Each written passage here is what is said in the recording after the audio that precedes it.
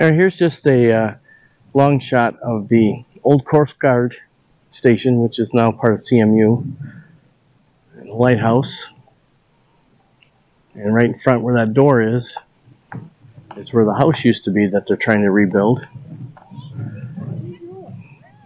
And then we were told that this road that says road closed used to have about an inch of water over the road when you drove it. And they nicknamed it Car Wash Road. As your car went down there, the water would spray up. But it's closed now because there's more water over the road. There's about a foot over the road. And this building next to the boathouse was part of the Coast Guard station. It's now the St. James Township Hall. One of the historical walking tour plaques is here.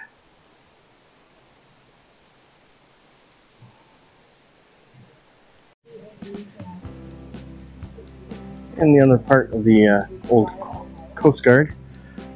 The tour is here. This is the tour that we took. It wasn't that dusty old gray van that I thought.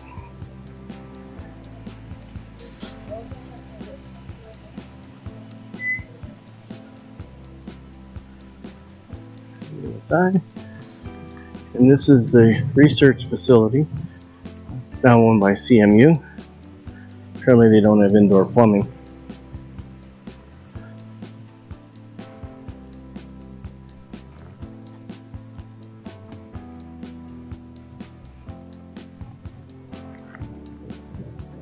Well, these flags are not at half-mast, so my guess is that Memorial, they're probably always flying at half-mast.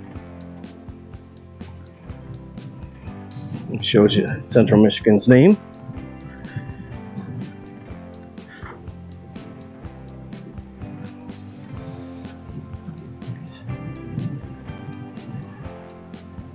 And a seagull perched on one of the logs.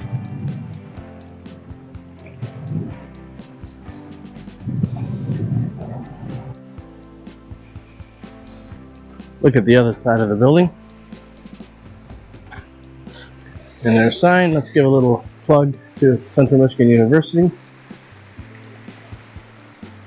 Overlooks the bay and out to Lake Michigan.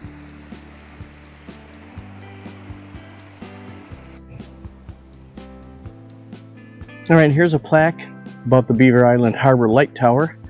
1856 it was established. It was a lighthouse and a life-saving station. At one point was the Whiskey Point Lighthouse. There's a picture today, or not this day, but modern picture we should say. Got a spiral staircase inside. It shows you before restoration, after restoration. Winter. I'll take their word on that one. I'm not coming here when it's snow on the ground. But there's the actual lighthouse, the light tower, and to your left on the screen would have been where the house was located. Again, I said many times, they're trying to raise the money to restore that house, and hopefully they can. Next to the lighthouse is this memorial plaque.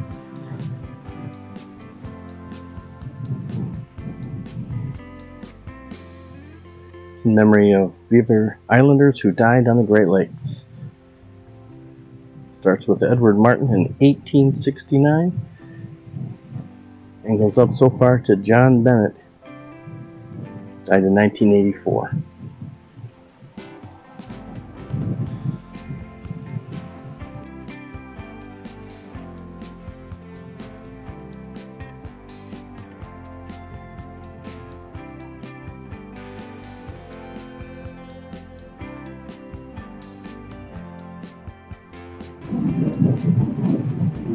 Alright, we drove our bikes down the road that said it was underwater. We didn't see any water until we got, maybe half a mile down. And here's where the water over the road starts. The road is right up tight to Lake Michigan.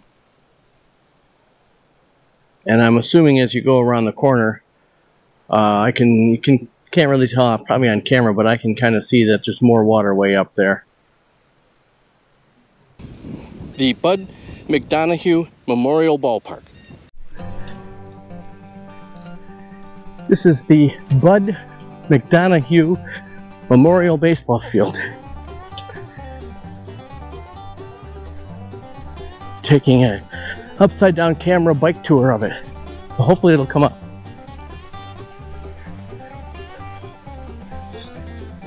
Nice covered dugouts.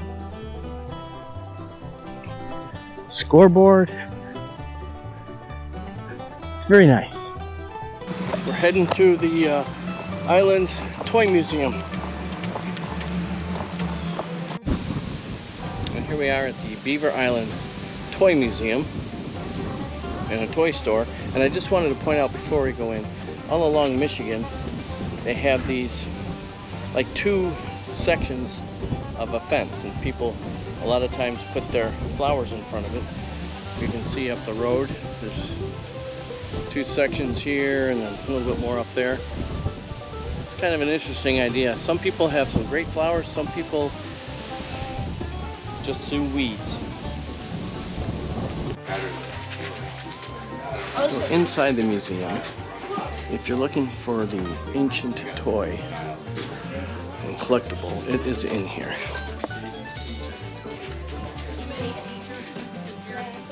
Including a very cool train.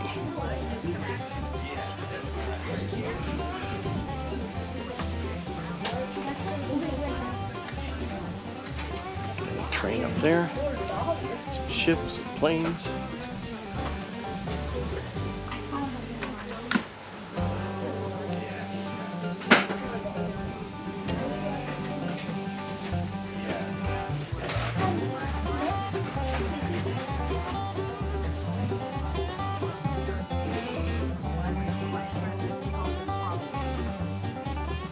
A room of unique jewelry.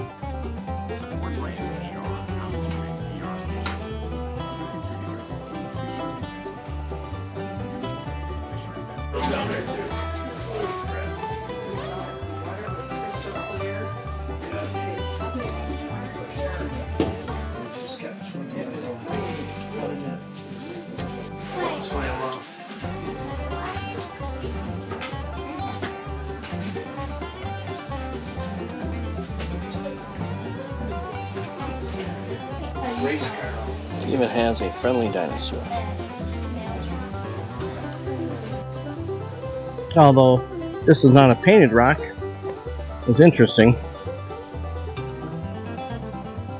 The hands holding some small little birds, some sunglasses. It's very interesting. And across the street, there's some more beached boats. Ruby Ann here. Ruby Ann won't be fishing anymore.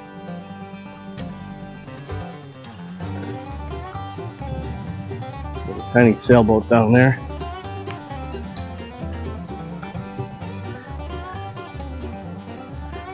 You have to figure there was a day when the Ruby Ann was on the water, and it was its last day on the water.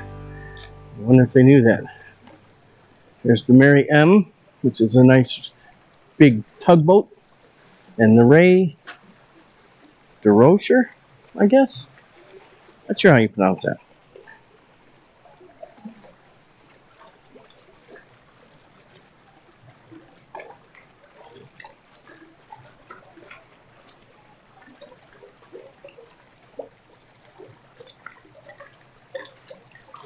Across the way, straight at the end of this dock area, that is where the ferry comes in. That's how you get to and from the island, unless you own your own boat or plane, or you're an extremely good swimmer. I don't recommend that one though.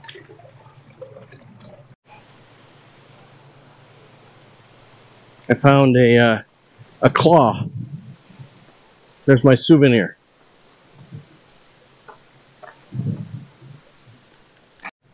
Hopefully you can see that eagle flying up above.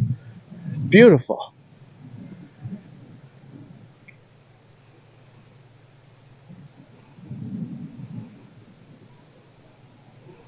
and a seagull.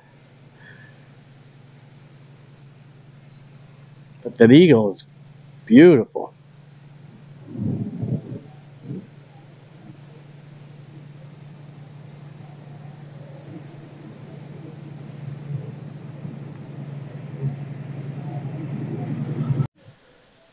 Here's one of those two-section fence with a very casual frog relaxing.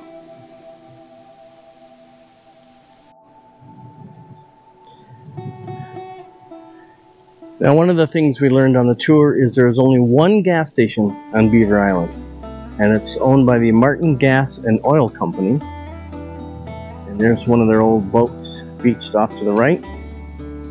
But this red and yellow barge, it's called the Petro Queen. That's how they get the gas from the mainland to here. They own the barge, they fill it up. Somehow it gets transferred to their gas station. And if you need gas when you're on the island, you only have one place to go.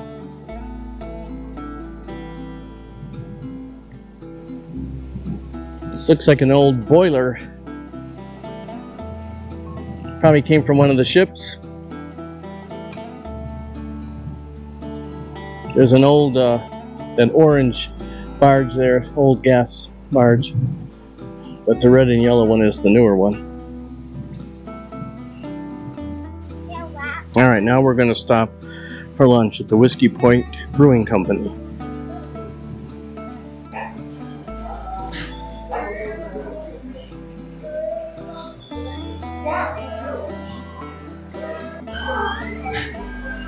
Quick look inside the Whiskey Point Brewery Company. One of the unique things, they have a license plate with the island zip code on it. And a quick look inside the actual brewery. That's where all the magic happens back here.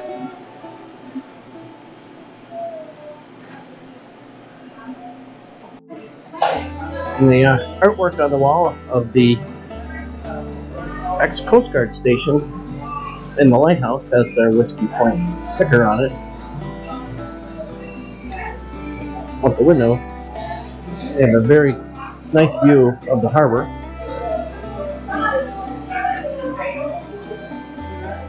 Very patriotic guy welcoming you with the Beaver Island flag as well as the American flag.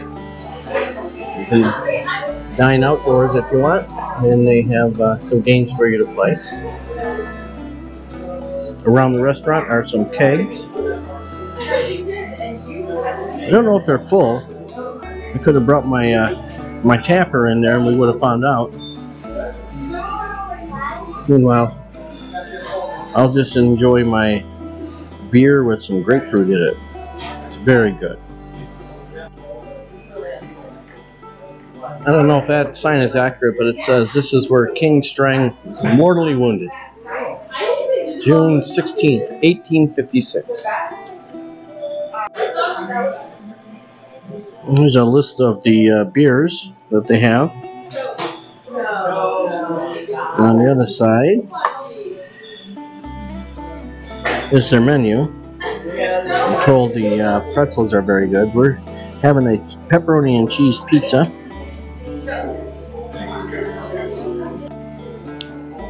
So that is our flatbread pizza with cheese and pepperoni. With a bite missing. We forgot to document it beforehand, and we each took a slice and just took a bite. So it was very good. So we'll see how it is.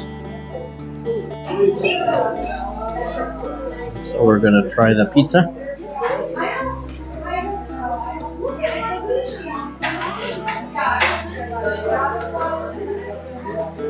I do recommend a flatbread pizza.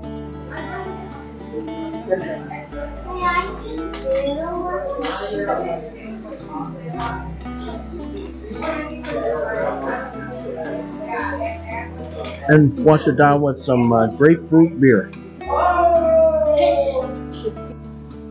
It's a sign out front of the King Strang Hotel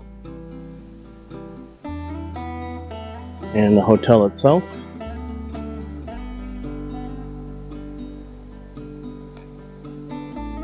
It's now a private club. It's condominiums, so it's no longer a rentable hotel.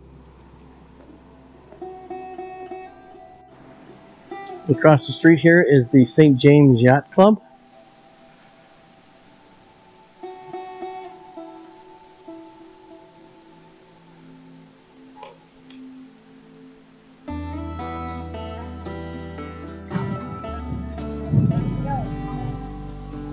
We're going to head inside the Paradise Bay Gifts. How was your tour? Yeah, oh yeah, we liked it very much.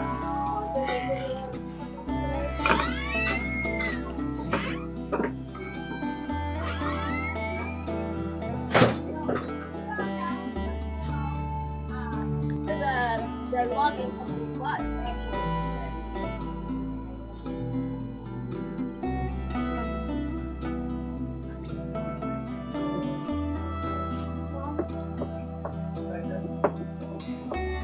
Not sure how that opens up, but it's a really cool looking case.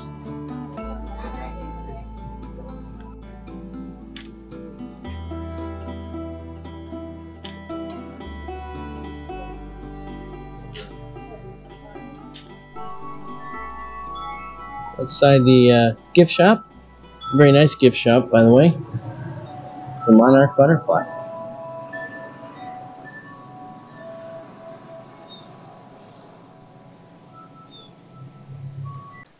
On our way back to the hotel, you got this very interesting old, rickety old building in the woods.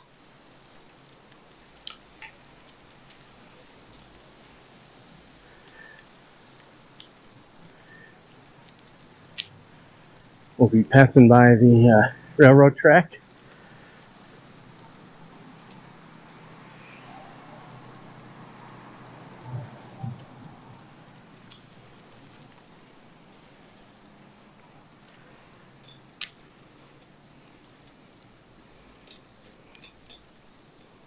And it's the Beaver Island Gallery.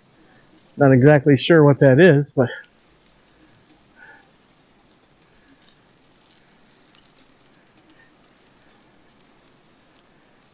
and back to the interesting looking house that looks like a Western building. Very cool.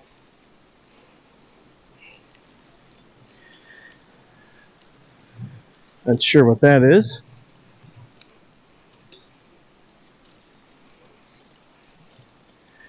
Off to the right to our lodge.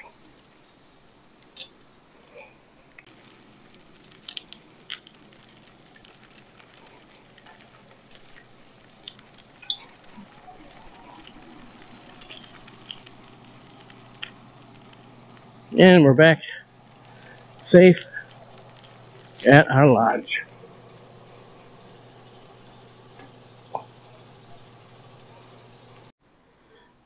Alright, that's going to do it for this episode of Guest Adventures. I got a nice fresh monster drink to freshen up with. And I'm going to thank you for coming along on this video. Hope that you subscribe to the channel if you're new here. Subscribe to the channel if you've returned here but haven't subscribed yet. It would help me out greatly. Thanks again for coming along on a guest adventure, where everyone's a guest, including me. I'll see you on the next video.